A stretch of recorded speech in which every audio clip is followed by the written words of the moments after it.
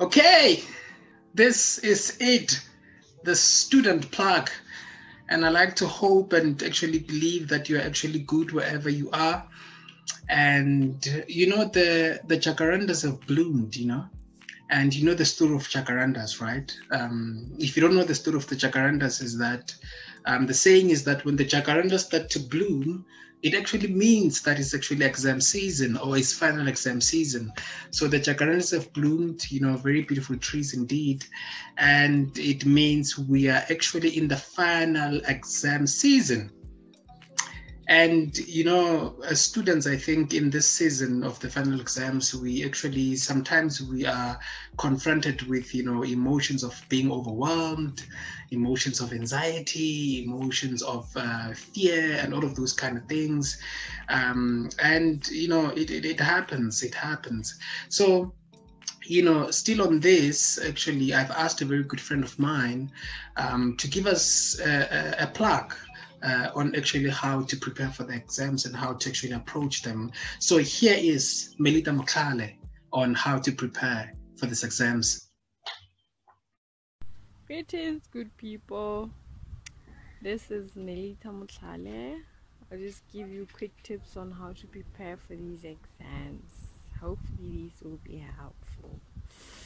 First of all, I would say preparation stages. You just have to identify how much material you are supposed to cover, the timelines. Make sure that you have your printouts, past exam papers, your memorandums, your course outlines ready so that you can be able to prepare.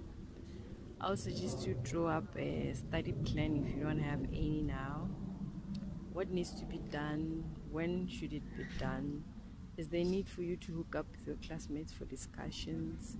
Is there a need to go see your lecturers for consultation? Establish that now so that you can know how to go about it. Plan your time. Make sure that you don't waste time on irrelevant things. This is a very crucial time for you to focus on your studies. To avoid being overwhelmed, just make sure that you divide your study tasks into mini to-do lists of some sort so that you can be able to get small chunks done every day. The don'ts, please don't panic. Don't try and do everything overnight.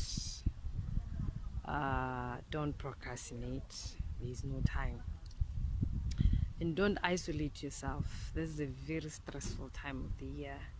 Make sure that you holler if you need help. You reach out to your classmates because you guys are in this together.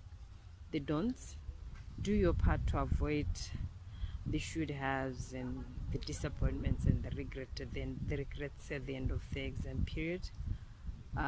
Give it your best shot. Ask for help early before it's too late.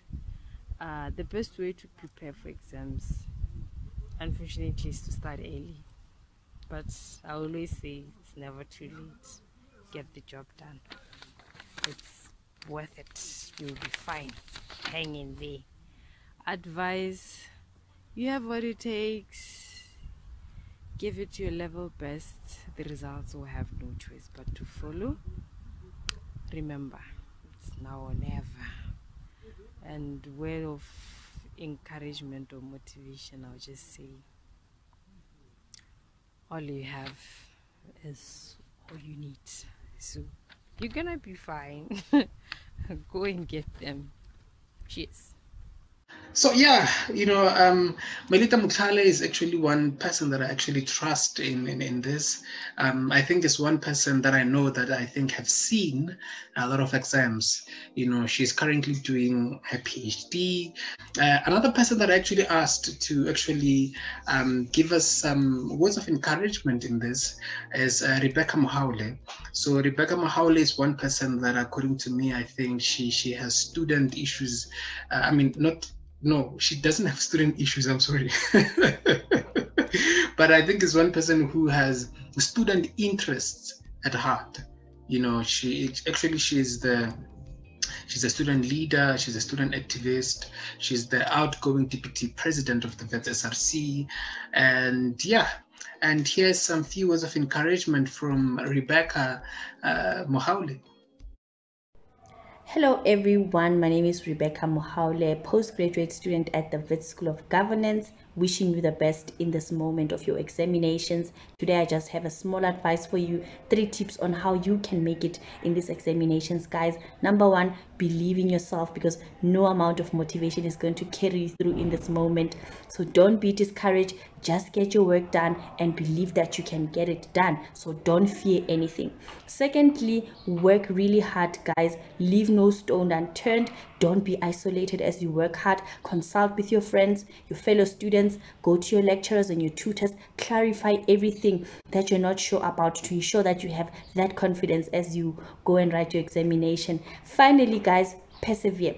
It's definitely a trying time, but it's going to help for you to persevere, because you will put in the focus that you require to ensure that you can do it. So persevere, don't be deterred, don't be alone, don't. Yes, those were great advice and great inputs by Rebecca and Melitah, and